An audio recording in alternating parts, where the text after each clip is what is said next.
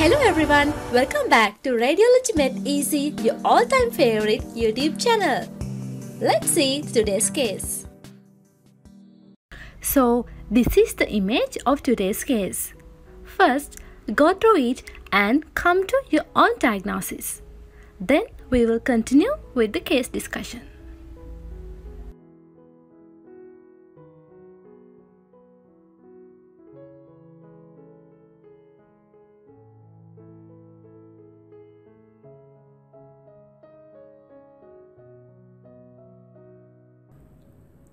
Hi everyone, welcome back. Today we are going to move to case number 25 in GIT contrast studies. Our case study is a 8-year-old patient presented with abdominal pain and constipation for 2 days duration. So this is the anteroposterior spot radiograph of lower GI contrast study series. So you can see a abrupt cutoff of contrast in the distal transverse colon. So there's a clear cutoff of contrast, and you can see a concave appearance. You call this one claw sign or meniscus sign.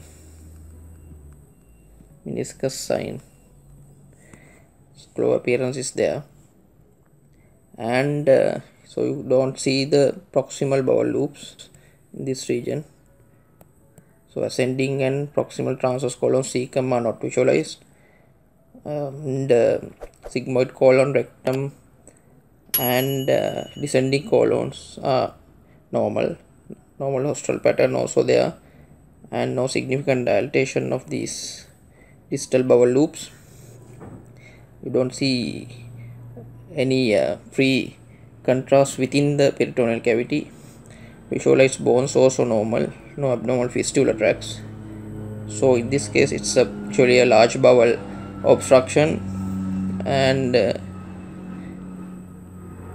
diagnosis is, in this case, is intersusception. It's kind of a colocolic intersusception, and in children this actually intersusception common in 3 months to 3 years of age, and usually there is no leading point in children, so no cause.